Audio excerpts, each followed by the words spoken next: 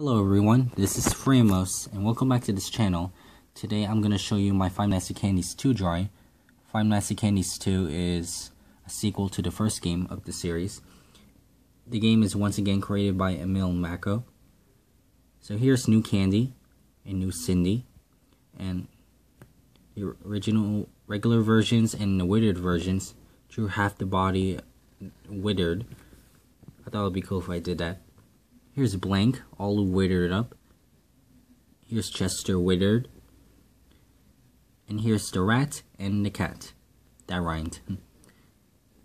And I really enjoyed creating the rats and the cats. I think it turned out very well. I'm really proud of it, along with Blank. I think Blank is going to be one of my favorites that I ever drew. The rat and the cat has so much endoskeleton exposed, along with Blank and the others. So I'm really proud of how it turned out.